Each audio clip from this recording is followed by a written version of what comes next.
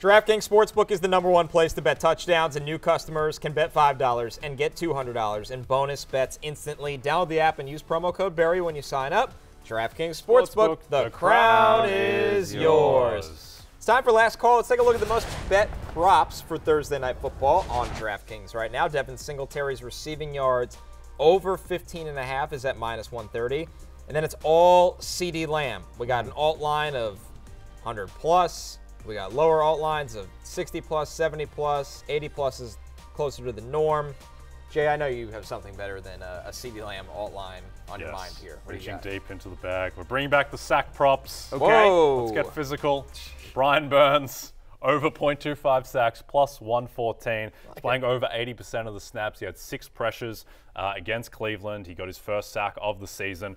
Dak Prescott, quietly, his past 4 games, sacked 3 times, 3 times, 3 times, 4 times. This offensive line, little suspect with the tackles. Brian Burns, Dexter Lawrence taking up the middle, and Brian Burns on the outside. Give me over 0.25 sacks for Brian Burns. I like that call. Big fan. I'm going to go Jake Ferguson over 41.5 receiving yards. Jake Ferguson had 11 targets last week. He obviously had a huge day.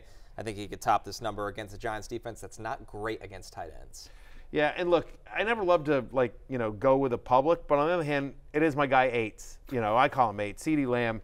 I'm taking the actual line. It's 82.5, so I'm taking the over on this. Look, he's hit this number against the Giants 3 of the last 4 games. The Giants have 2 corners out in this game as well, and so just you think about last week was so embarrassing. CeeDee Lamb did not have a good game. He had a couple of drops in that game.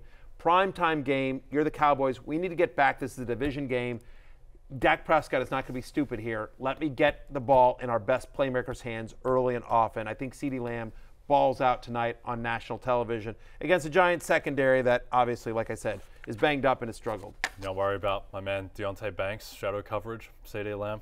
No, they'll move him around. I'm not, and they'll. Sorry. Yeah, I mean they'll also move. They also move Lamb around a lot as well. So I don't think Banks is a shutdown corner. He's a nice player, but I don't think he's a shutdown. He's not. I'm trying to be nice here. But I'm not worried about whoever's on CeeDee Lamb. I don't think CeeDee Lamb is. How are we feeling tonight? This is a big one. This is a big one for the 80-1 ticket.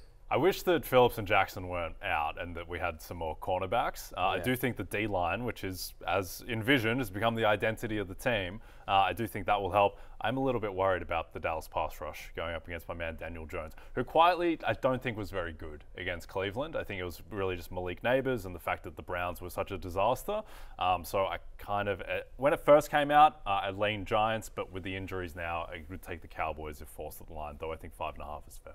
Yeah, it feels like Dallas just needs a get-right game. They need a get-right game. I think if you're the Giants, because they're going to do everything they can, the Cowboys are, I think, to take away Malik Neighbors. I think if you're the Giants, you're you got to pound Devin Singletary. Maybe we see some Tyrone Tracy. Try to get Wan'Dale Robinson involved a little bit. Just feels like, Neighbors is such a huge talent, but it also just feels like the more you can sort of control the clock and just exploit that Cowboys run defense that has struggled is. And I'm worried that Devin Singletary is not Derrick Henry or Alvin Kamara. There's a chance. For a day, Devin.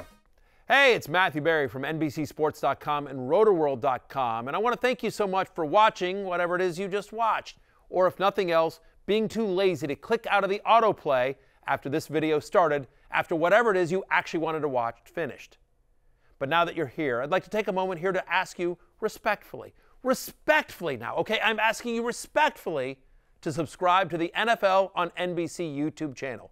You'll get the latest RotoWorld fantasy news headlines, all sorts of great shows, including my own Fantasy Football Happy Hour. So go subscribe now. Again, I'm asking respectfully.